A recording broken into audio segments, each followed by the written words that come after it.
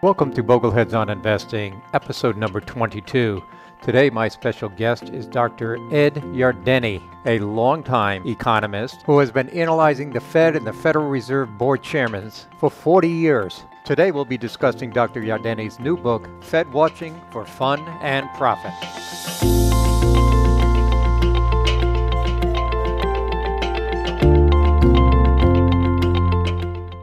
Hi everyone, my name is Rick Ferri and I'm the host of Bogleheads on Investing. This episode, as with all episodes, is sponsored by the John C. Bogle Center for Financial Literacy, a 501c3 corporation. Today, my special guest is Dr. Ed Yardeni. Dr. Yardeni received his undergraduate degree in economics and government from Cornell University in 1972, and then went on to receive his Ph.D. in economics from Yale University in 1976. He then joined the Federal Reserve and later moved to Wall Street and became a famous Wall Street economist and now has his own consulting firm. Dr. Yardeni learned early on to watch the Federal Reserve. By controlling interest rates and other key variables, the Fed has enormous impact on financial markets and the economy. Today, we're going to be talking about just that. I'm happy to have with us Dr. Ed Yardeni. Welcome, Doctor. Thank you very much. Just call me Ed. Thank you.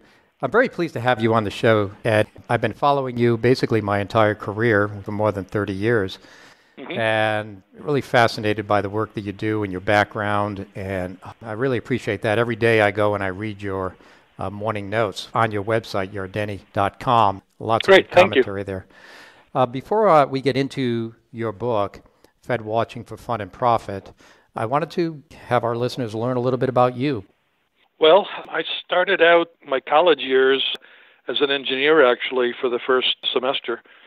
And after a course in differential calculus made me realize that I just wasn't going to be an engineer, I transferred over to the government department in the Arts and Science School. And subsequently, I wound up double majoring at Cornell in government and economics.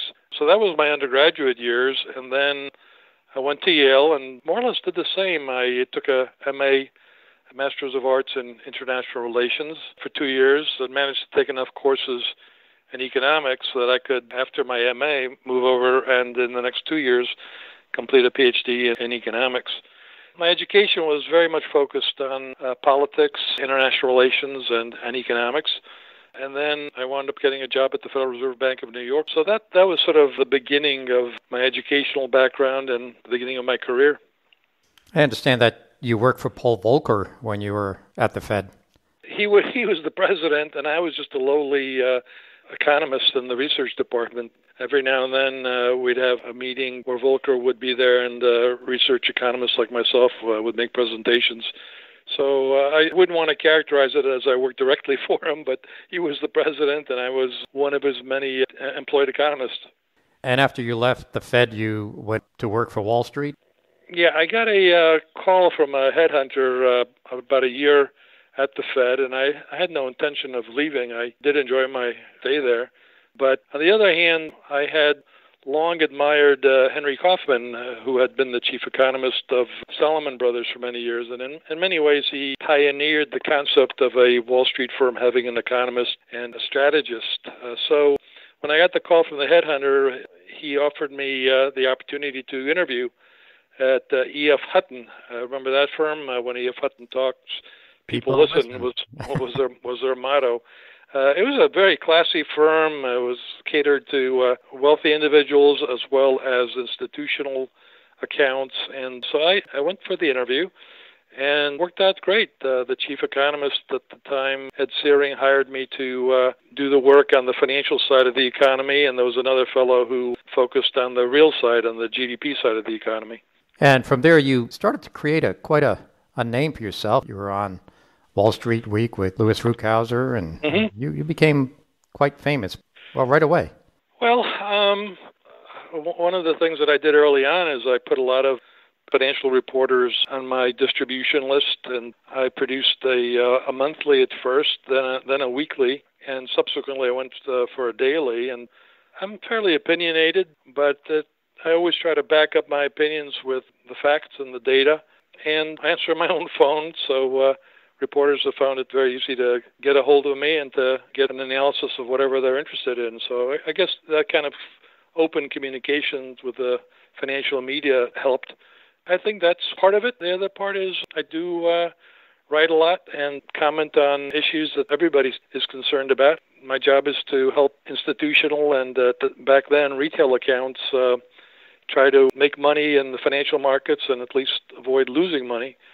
And so those are issues that are relevant to a lot of people and certainly in the financial press. And back in 2007, you decided to go out on your own and start your own company. Right. I had been on Wall Street in a few firms, and then I went off to a money management firm out in Akron, Ohio for a couple of years. And then I decided that I really wanted to do what I'd been doing all along, which was economic and investment strategy research. And I had the opportunity to start my own firm, kind of leveraging up the account base that I had on Wall Street. Many of them signed up when I reached out to them and told them that I'd hung out a shingle and that I was in business on my own. You're a very good writer, by the way. It's easy to read what you write. I can understand it. There are so many times, at the PhD level, you start reading this stuff and they seem to want to impress each other. But here, the way you write is to me, like you're talking with me, which is very good. And you've written a lot of books. One of the books you wrote recently was Predicting the Markets, a Professional Autobiography, back in 2018, which was an in-depth book. But as you were writing that book, you decided that book probably could have been 3 or 4 books. It could have been a series of books, and which it, in a way, did become a series. You wrote another book called Stock Buybacks, The True Story, which I read. I read your research on stock buybacks, and I really changed my opinion about it, by the way. It was very fascinating to read. And then the yield curve, what is it really predicting in 2019? And most recently, in the book that I want to talk about today, is Fed Watching for Fun and Profit. And I really enjoyed this book and wanted to have you on the show to talk about the Fed because you stated right at the beginning of the book that you need to watch the Fed and you need to know who the Fed chairmen are and what their biases are and what their beliefs are and how important that is to your role, which is trying to anticipate what's going to happen in the markets next. And this is such a thorough investigation, history, if you will.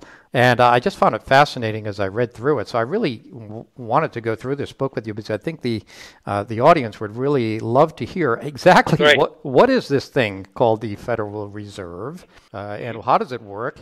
Let's just start at the beginning. Well, the Fed was created in late 1913. And it was created mostly because there was a concern that we just kept having these financial crises. And the previous crisis occurred in 1907. And J.P. Morgan, the famous banker, stepped in and managed to calm things down in the financial markets. And so he was, in a sense, the Fed at the time. He was the power in the financial markets. But there was a sense that we were getting too many of these financial disruptions and creating too much havoc in the economy, and that the money supply just wasn't elastic enough. It wasn't responding to the cyclical needs of the economy for farming, for example, commerce, international trade. And so some politicians and Wall Street types got together and started to map out a central bank for the United States. And by the late 1913, Congress passed the Federal Reserve Act, which created the Fed. And again, back then, the key mandate was to provide a currency that accommodated the needs of the economy, but in the context of what happened in 1907, but to avoid financial instability.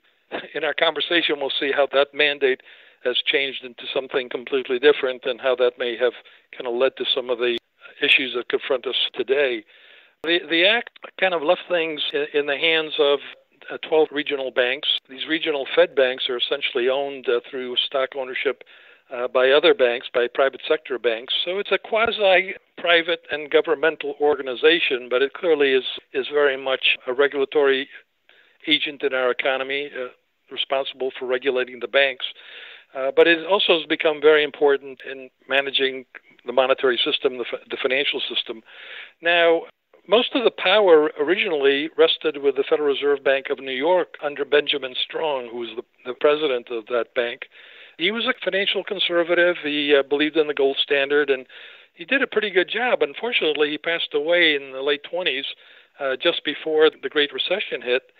And the Fed just did a horrible job during the Great Depression. And as a result, in 1933, the Federal Reserve Act was amended to create the Federal Open Market Committee, which includes the governors of the Federal Reserve Board and the regional presidents of the Federal Reserve banks around the country. And the power shifted away from New York to Washington, D.C. And that kind of created a new version of the Fed, much more powerful than it had been before, much more centralized and located in Washington rather than New York. So it really became part of the Washington government and became a little less beholden to the financial system, which was epicentered in New York City.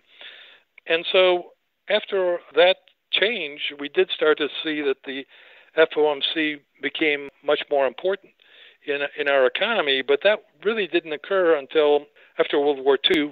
With World War II, what happened, of course, is we wanted to win the war, as we all do in those kind of situations.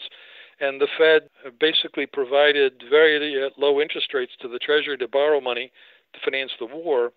And then in the early 50s, the Treasury and the Fed came up with an agreement where the Fed basically got its power that it has today to manage monetary policy independently of the Treasury and other government pressures.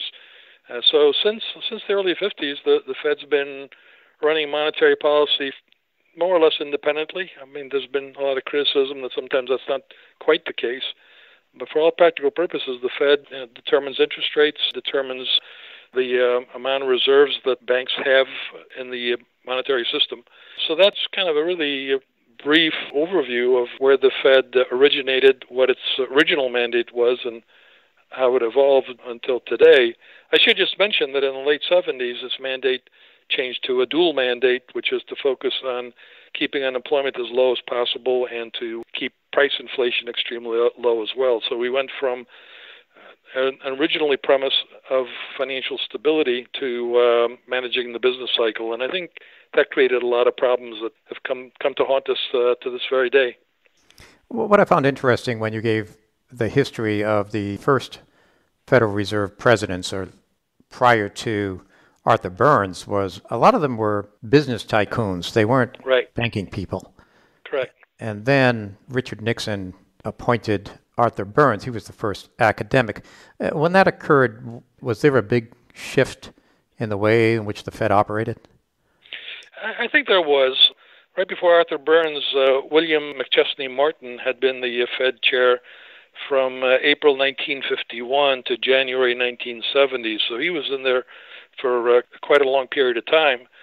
And he was a financial conservative, and he warned a few times, and I highlighted in my book a few times, that he warned that the Fed really shouldn't try to manage the business cycle, that there was something kind of natural about business cycles. During booms, you wanted to take away the punch bowl in a famous speech he gave. But I think with Arthur Burns, with economists increasingly coming into the Fed, replacing bankers and lawyers, business people, that macroeconomics became more important in the way the Fed was run. And Arthur Burns was a macroeconomist. I don't know that he particularly was the originator of the idea of managing the business cycle, but I think the criticism that many have had about Burns is that he wasn't independent enough of Richard Nixon and that he let inflation rise a bit too much. Burns was in there from February 1970 to January 1978. So he was there when we had the first oil shock, and he did raise interest rates, but not enough to really bring inflation down, and it just remained on an upward course that was only exacerbated by a fellow who was there for a very short period of time, and his background was business, not economics. That was G. William Miller. And G. William Miller was there from March 78 to August 1979. And he also was a little bit too lax about dealing with inflation. And sure enough, we got hit by another energy crisis in 1979. The problem with the inflation of the 1970s is that it went straight from oil prices into wages because the labor markets were fairly rigid, and there were these large unions that had cost of living adjustments in their contracts, so that an increase in the price of oil really became a general inflation problem. And that's when Paul Volcker came on the scene in August of 1979. He was there until 1987.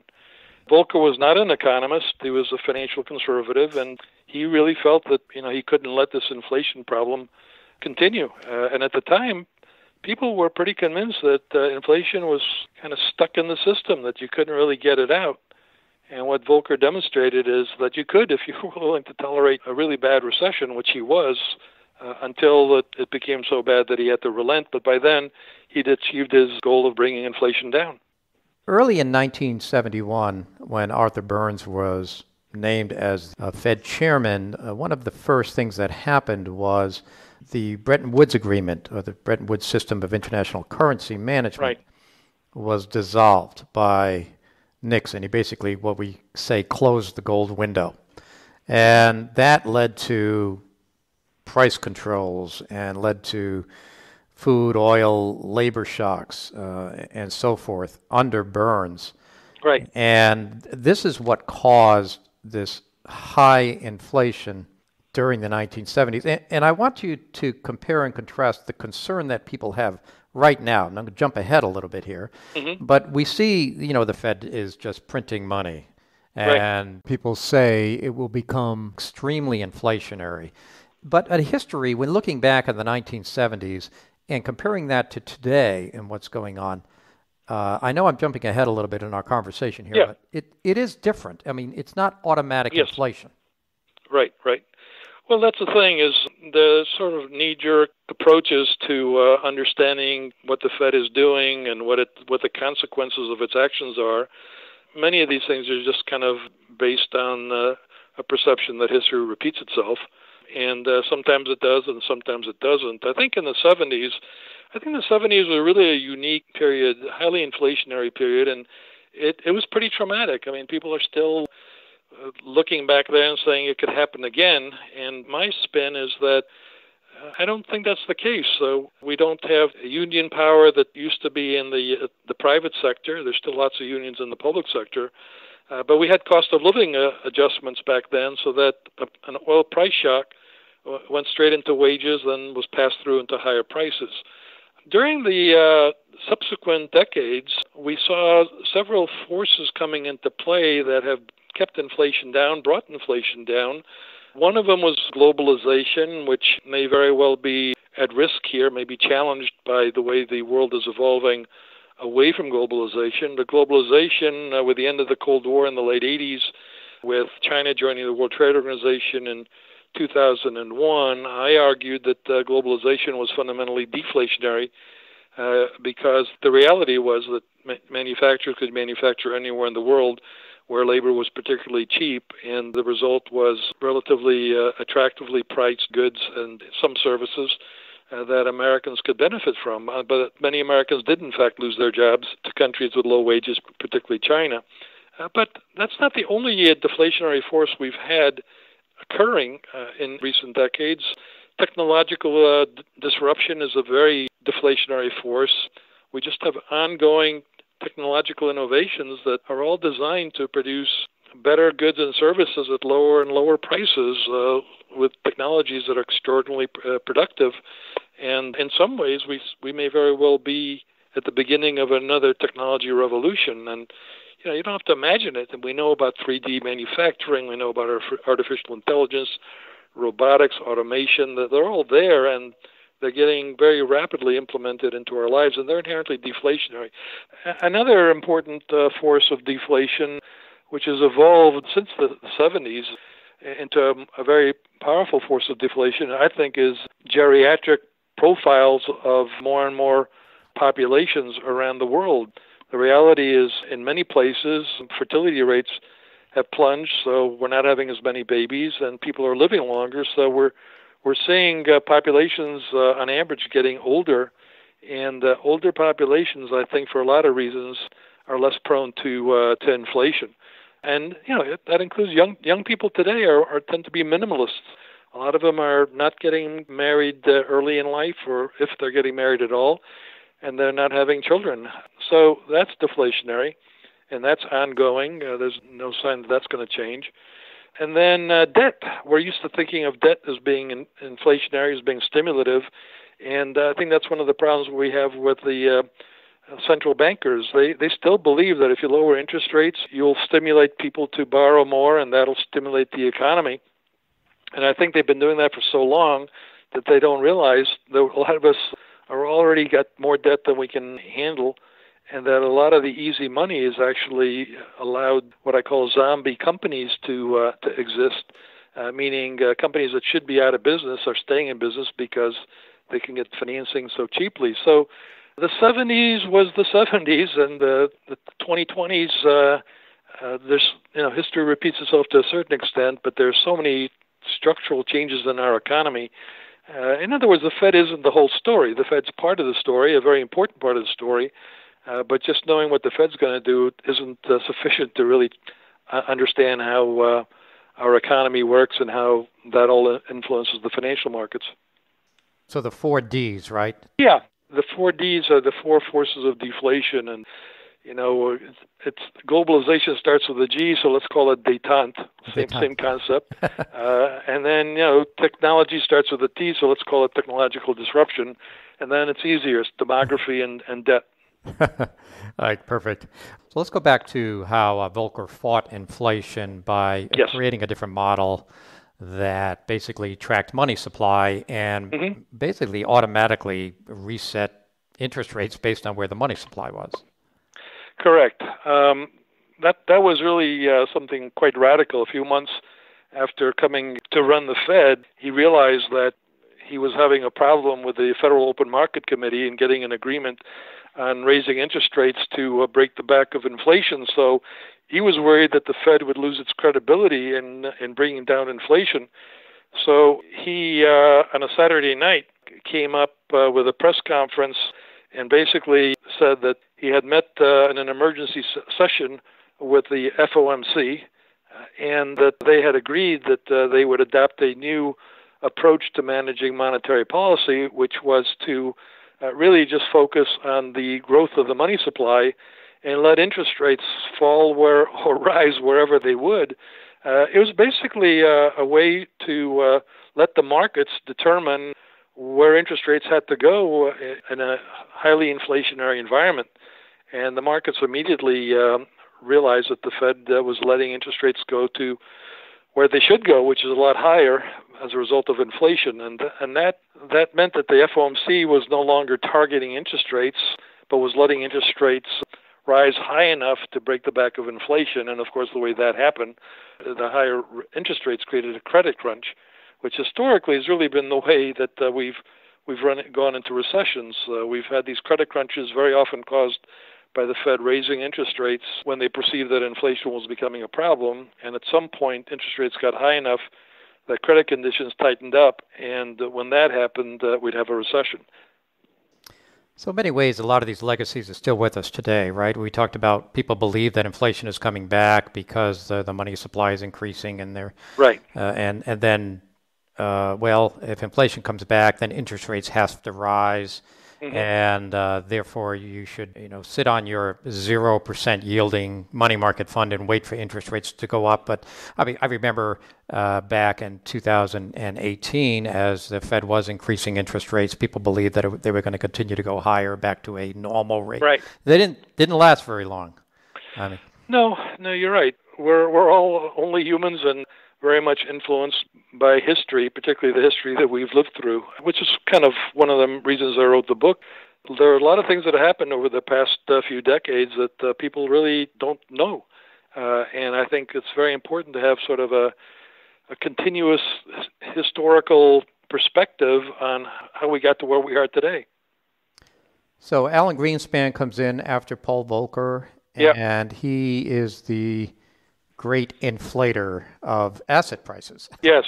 Right. Yeah. and That's what I called him in my book. Correct. and a believer in financial engineering, derivatives, hands-off approach, Yes. which could have Yeah. created what occurred in 2006, 2007, 2008 with financial derivatives.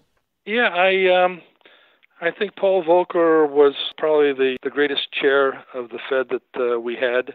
He was very conservative. He was still true to the original mandate of the Fed, which was financial stability.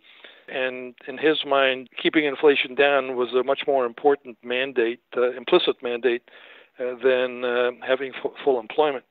Alan Greenspan was a macroeconomist. I mean, Arthur Burns was a PhD economist, but in terms of sort of the run of economists here, the most relevant one for us is Alan Greenspan, then Ben Bernanke, then Janet Yellen, all basically kind of following the same underlying macroeconomic assumptions and using the same models. Alan Greenspan was very different from Paul Volcker. Volcker was a conservative and believed that the financial system had to be regulated and that you had to be very careful not to let the banks run wild. Again, that was the original mandate of the Fed. Don't let 1907 happen all over again. But Alan Greenspan, as you said, he was laissez-faire. He was a deregulator. He believed that Wall Street had to compete with London and Frankfurt and other international markets. And if we didn't let Wall Street do what they do best without a lot of regulation, that we would lose competitiveness relative to other financial centers. So he was all for letting Wall Street do its thing, and particularly in the area of credit derivatives. There was a debate that didn't last very long where there were a few officials who really wanted to regulate credit derivatives, the folks who were regulating the commodity markets. But Greenspan, along with a few others, totally resisted that and supported laws that allowed Wall Street to create these credit derivatives without any regulation whatsoever. His basic assumption was, these are smart people, they know what they're doing, and we should let them do it. But that really set the stage for, I think, much of the problems we're confronting today. There was sort of a warning shot, right, with the collapse of long-term capital management? Yes. Well, when Greenspan came in, a few months after he came in August 1987. By October 1987, we had a crash in the stock market. And at the time, I think there was recognition that some of it had to do with what were then basically derivatives. Some of Wall Street's geniuses created this concept of portfolio insurance, which promised that if we ever got into a crash, that the insurance policies created by these derivatives would protect you from the downside. Instead, they just really made things much worse. And Alan Greenspan jumped in and provided at the time easier credit conditions and helped to relieve the pressures on the financial markets. And that experience was viewed as being the beginning of the Greenspan put, which is the Fed under Greenspan suddenly cared about the equity markets, had the backs of equity investors, whereas as we saw with Paul Volcker, he couldn't care less about what the equity market was doing. He just cared about bringing inflation down, and if that caused a recession and a bear market in the stocks, he was willing to accept that. Whereas Alan Greenspan comes in, and at the first hint that the market's got a problem, he jumps in and supports the market. And that's really been the modus operandi, not just of Alan Greenspan, but the subsequent Fed chairs like Ben Bernanke, Janet Yellen, and certainly now Jerome Powell. So now that we're up to Jerome Powell, what is going on right now? You have wrote a great commentary about no assets left behind. You come up with all these great acronyms, by the way. But, boy, it just seems like, I guess the only thing left is for the Fed to just outright go and buy stock. Mm-hmm. Well, that's the thing, is we started out with Alan Greenspan being very laissez-faire as long as the stock market was going up. But then when it took a dive in 1987 and then in 2000, he was clearly willing to provide stimulus to try to support the stock market. But under Greenspan, it was really all focused on interest rates. And with the benefit of hindsight, it seems like he kept interest rates way too long in 2000 through 2006. He left on January 2006, so really at 2000 to the end of 2005, interest rates were kept too long, low for too long. When he started raising them, he raised them in a very predictable fashion, 25 basis points per meeting for a couple of years, and just wasn't tough enough the way Volcker was with regards to keeping things in check. And the result, I think, was creating the housing bubble, the credit derivatives calamity that befell us. And that's what Ben Bernanke inherited. I don't think Bernanke really realized what Greenspan had left him. Bernanke came in February 1st, 2006. And by 2007, Bernanke realized he was having a problem with the subprime mortgage market. Didn't quite appreciate how big the problem was, but by 2008, it became very apparent that things were falling apart. And then I think Bernanke's big mistake was allowing Lehman to fail. I mean, they could have restructured Lehman. They could have fired the folks who ran the place into the ground. But by letting it go under, he took a financial crisis, which was bad, and turned it into basically a disaster. And then he turned right around and tried to save the day, came up with bringing interest rates down to zero, came up with quantitative easing in late 2008, and then 3 programs of quantitative easing under Bernanke where they're buying bonds. Now, Janet Yellen came in on February 2014, and she was committed to keeping all this stimulus in the system, but she started to recognize that the economy was in an expansion for a few years, and it was time to start to gradually raising interest rates. But even she, late in her first term, and she only served one term, she left on February 2008, but in 2017, in one conversation and one conference, she was actually talking about maybe the Fed should have the power to buy equities and corporate bonds. But she said maybe that's not a good idea, but we should think about it. But Jerome Powell was the fellow where everything that had been, the stage had really been set for everything that he's had to deal with by his predecessors, Greenspan, Bernanke, and Yellen. And with Powell, we went from QE1, QE2, QE3, these quantitative easing programs of buying bonds, to gradually raising interest rates early on in his term. So he came in February 2018, and so he continued what Yellen was doing. But by late 2018, he was backing off already because the stock market took a dive. And here was another example, this time of the Powell put, where he backed off and started to lower interest rates in 2019. And then the virus hit us, and suddenly on March 15th, it was a Sunday, he had his own Saturday night special conference, press conference, after meeting with the FOMC, where, the parallel is kind of interesting because Volcker had his press conference to announce that he was going to raise interest rates, allow interest rates to rise to whatever levels it needed to be to break inflation. Powell on March 15th on a Sunday said that he was going to provide QE4, $700 billion of purchases of bonds in order to do whatever was necessary to cushion the economy from the effect of the virus crisis. He also lowered the Fed funds rate to zero. And the next day, which was March 16th, it was a Monday, the stock market dropped 12%, clearly suggesting that the Fed was no longer impressed. The central bankers are very much into shock and awe. And some of these QE programs were shocking and awesome. This QE4 on March 15th, the message from the market the next day was, "Oh, shucks, is that really the best you can do? Is that all you got?" And so there was clearly a message from the markets that maybe the Fed had run out of ammo and couldn't do anymore.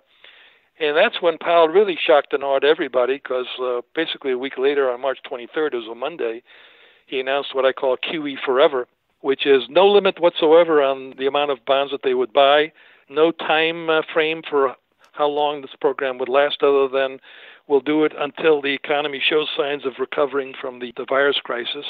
And then along the way, a few days later, it became clear that the Fed was also going to be buying corporate bonds, which, according to the Federal Reserve Act, they're not allowed to do, so they finagled it. They went around asking permission from Congress, and they probably could have gotten it from Congress, by creating these special purpose vehicles that were funded by the Treasury so that the Fed wouldn't assume any risk if there were losses. It would be all up to the Treasury, which, by the way, means us, the taxpayers.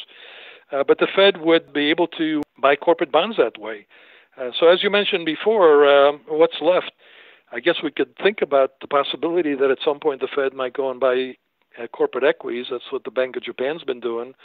But I don't really think that's necessary. I think just by being the lender of last resort in the corporate bond market, and we're talking about even junk bonds, triple B bonds, which are the lowest investment grade bonds, accounted for 50% of the investment grade bonds before the crisis.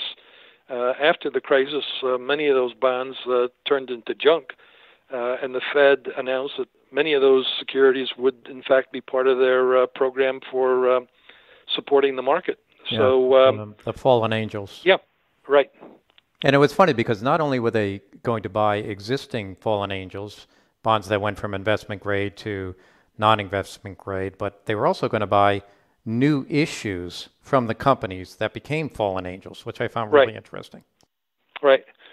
Well, it's disturbing. The Fed started out with a mission of financial stability, and look where we are now. We certainly don't have financial stability. We have way too much debt. We have way too many junk bonds, leveraged loans, weak covenants, and the Fed's known about all these things. As a matter of fact, we had a financial crisis in 2008, and it wasn't until 10 years later that the Fed started writing financial stability reports to assess that very subject. In their reports, they acknowledged that things weren't all that good in the corporate bond market and the corporate leverage market. They said the households are in better shape than they were in 2008, and the banks were in better shape. And they said that they are aware of the problems in the corporate debt markets and are addressing them without ever saying exactly what they were doing. Then the virus crisis hits, and now we know what they're doing. They're supporting the corporate bond market by basically buying these securities outright and allocating capital to corporations now by doing so. And do we really want an economy where the central bank is allocating capital as opposed to the markets? Let me ask you something that I've been thinking about, and that is if you have this safety net or the Powell put where equity investors know it's going to be fed to the rescue if you get volatility in the equity market, why wouldn't the valuations of equities just continue to go up over time to 25, 35, 45, and we get to look an awful lot like Japan looked in the late 1980s. Is that a feasible scenario? It's a possible scenario. I hope we don't get there. That's the problem you have when the Fed provides ultra-easy monetary policy, and a lot of that easy money goes to push up valuations in financial assets rather than going into the real economy. I think the Fed has crossed a lot of lines, and which made it impossible to kind of go back. It's kind of one thing led to another, and bringing us to this point. If we could rewrite history, if I could rewrite history, I'd kind of clone Volcker and make sure that whoever replaced Volcker was replaced by Volcker 2, then Volcker 3, and Volcker 4, and that I would have insisted that the mandate of the Fed, first and foremost, should be financial stability, not managing the business cycle. Once it got into the business of managing the business cycle, I think that was the beginning of lots of the problems we have now. The reality is in a capitalist system, occasionally there will be downturns, and companies that are aware of the downside risks and don't feel that there's a Fed put that'll save them from disaster, they're going to deal with that by having enough liquidity, by not doing excessive things that create speculative booms that lead to busts. now we're in the twilight zone of monetary policy. I mean, it's surreal. It's almost science fiction to imagine that the Fed's balance sheet is going to just expand without limit, and that the Fed this year will probably wind up financing the entire federal deficit, which is projected to be something like $3.7 trillion. So the Fed's already at $7 trillion on its balance sheet, up from $3 trillion from a few months ago. And I think it's probably headed to $10 trillion. And the consequences of that, nobody knows for sure. I think the scenario you laid out where all that stimulus creates another financial asset bubble with forward PEs for the stock market already in the low 20s going a lot higher, that would be very unsettling because I think that would indicate that the markets are not really functioning. They're not operating the way they should be. And that's because the central bank has become the market. I mean, they've become the bond market. And indirectly, by keeping bond yields near zero, they're forcing a lot of investors to rebalance out of bonds and into stocks. So they don't have to buy stocks. Just by buying bonds and keeping bond yields close to zero, in effect, they're supporting the stock market. Mm. You, even in your research, you recently have had to expand your forward earnings from 12 months to 18 months to come up with PEs that reasonable. That makes sense. Yeah. So now, what are the other countries' central banks think about what we're doing, or is everybody in this together? They're all in it together. I mean, the major central banks, the European Central Bank, the ECB, the Bank of Japan, the BOJ, they're all doing it together. They're all run by macroeconomists, and macroeconomists are do-gooders. They think they have the power to solve a lot of our problems with their policies, and I don't think that's correct. For example, back in 2010, when Ben Bernanke implemented QE2, I was arguing that, the Fed funds rate's down to zero. Maybe they should just say that's all we can do, folks. We can't do any more.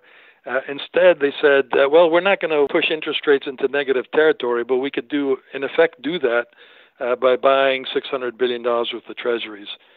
So they just keep coming up with more examples of how they believe they can surmount all difficulties with their ability to, in effect, print money. And what that just seems to do is get us from one problem to the next. I don't know if this all ends badly, but I don't know what we're going to do with a Fed that's got a balance sheet that's a lot bigger than it is today and owns corporate bonds and has really made it very difficult for markets to operate in a competitive manner where market prices reflect the true value of stocks and bonds as determined by investors who can make money and can lose money. Having this huge Fed put now is something we've been working ourselves up to ever since Greenspan started it. But where it all goes, no one knows for sure. With regards to inflation, the nightmare scenario would be that we get something like Weimar, hyperinflation, and interest rates going up. After we've accumulated all this debt, the impact on the deficit would be that it would be huge, and most of it would be just interest payments. I don't think we're going to go that route. I think we're more likely to go down the road that Japan's been going down for quite some time, and that is a lot of fiscal stimulus financed by the central bank, and yet it's not inflationary because of underlying aging demography, underlying technological innovations, but it could very well create another bubble in the stock market. And then what? And as you said, you can't rule out the possibility that at some point they'll give us the ultimate put, which is to buy stocks directly. I hope that never happens, but I certainly can't rule it out. Yeah, it's interesting that you have all of these defined benefit plans that have to get a certain rate of return to meet their actuarial. Right. And you can't get it from bonds. You can't get it from bonds, so you're forced to get into stocks. I March 25th in the morning, I'm proud to say that we wrote a piece saying that we thought the bear market was over, that it made its low on March 23rd. And I think that insight came largely from having written my book on the Fed. I'd said that the Fed matters.